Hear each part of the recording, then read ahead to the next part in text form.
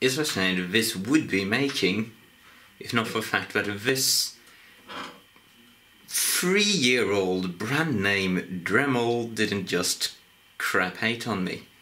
Alright, I lied a bit. It's manufactured 2012, but to give you a sense of how little this tool has been used, this is the set of little copy parts I purchased for it when I bought the Dremel.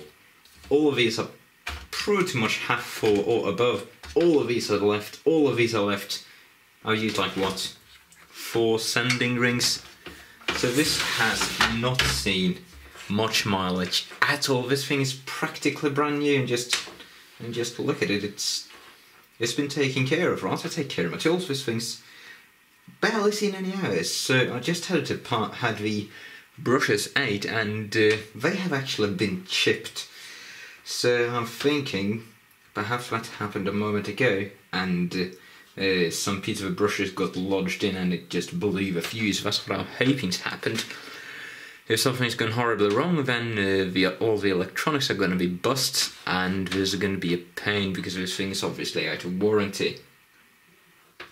Let's just have it apart, have a look inside, so I can keep on going with my other real project, where I'd have my expensive brand name tool crap out.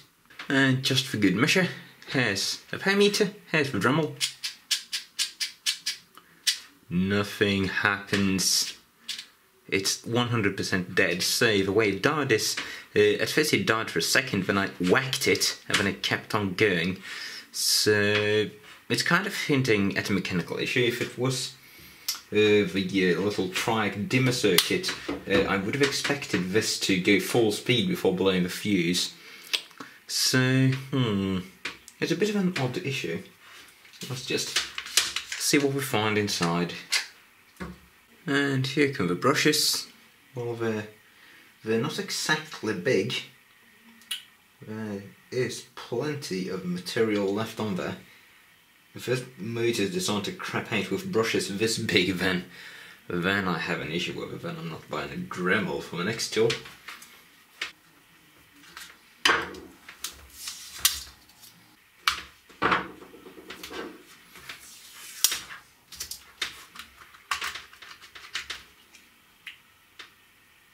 There we go, all the parts. What seems to be the issue?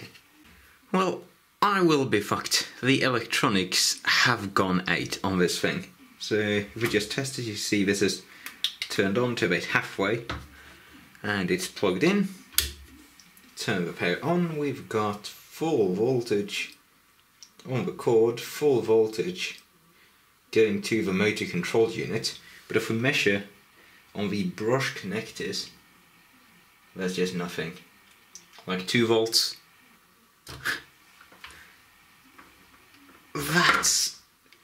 That is absolute bullshit. That is incredibly poor. This thing has no use. This thing is practically brand new. And the electronics have gone out. I've cleaned it out with alcohol and compressed air in the electronics section. Nothing's changed. I can't believe it. I mean, just look at these commutator bars. They're not even worn in.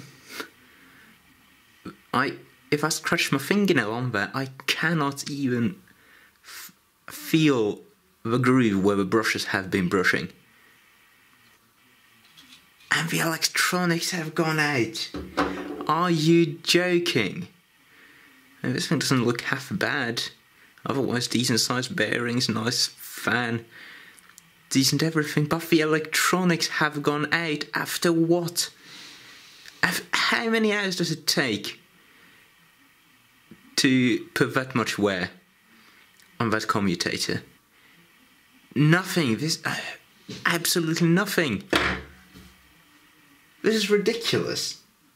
Oh well, it seems I was a bit too quick to judge on the electronics, because the issue actually seems to be more electrical than electronic. So this is the stator, obviously, and it's got 2 windings, as you would see on any stator. But see how they these little copper wires which run from the connectors are just hanging free in the air, and that seems to have caused one of the wires to just shear off right after the connector, and it's been just jumping off, and this coil is entirely open circuit. Huh. That was unexpected.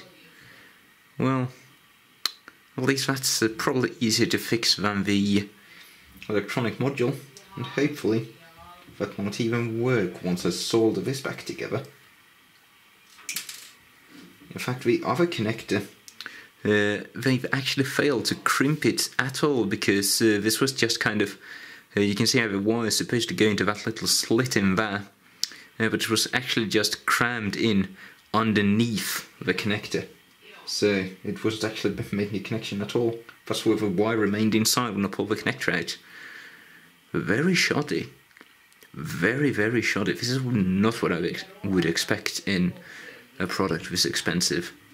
Alright, so I've now re-crimped one side of the part which wasn't properly crimped at all, so that should be decently connected now. And as you can see, I've soldered an extension lead to the one wire which had just snapped, and I'm going to try and just very gracefully force this down into this little track there to actually reseat this, and hopefully let me get on with my work.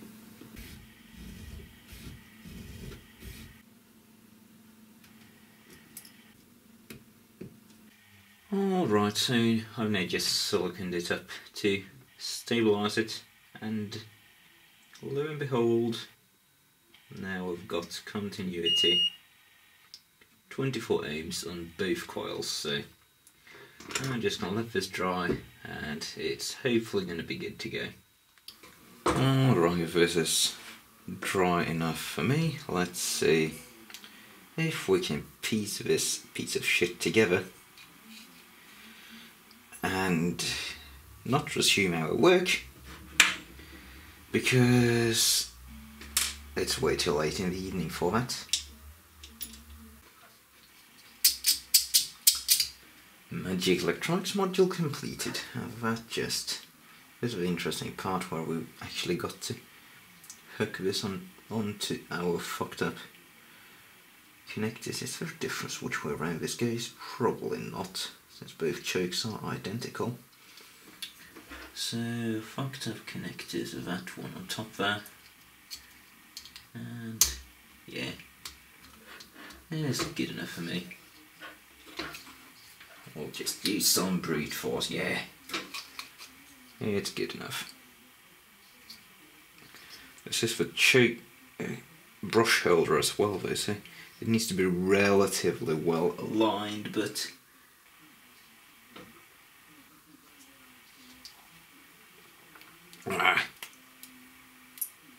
I think that'll have to do. It's obviously not going to be less reliable than it was. That goes on that way.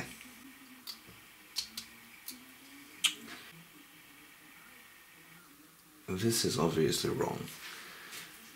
I put something on upside down. Aha. That's going to work out a lot better.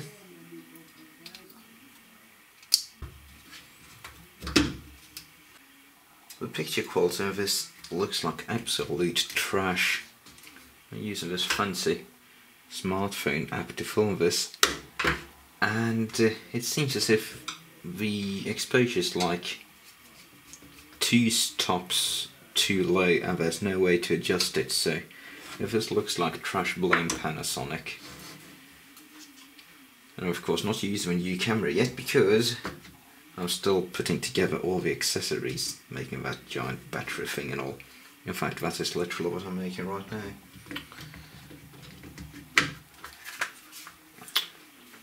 Right, so I'll put that to like halfway. Let's see how many parts come flying out.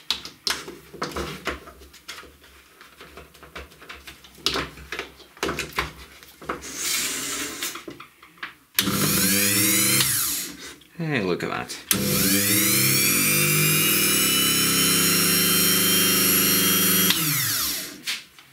Does the speed control.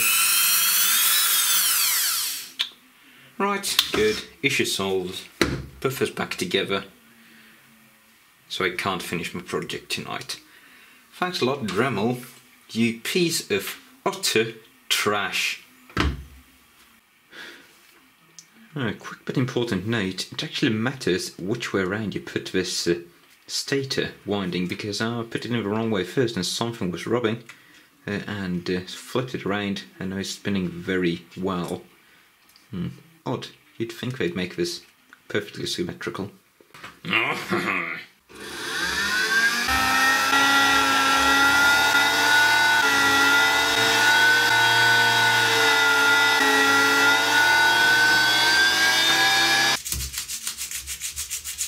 Cheerio.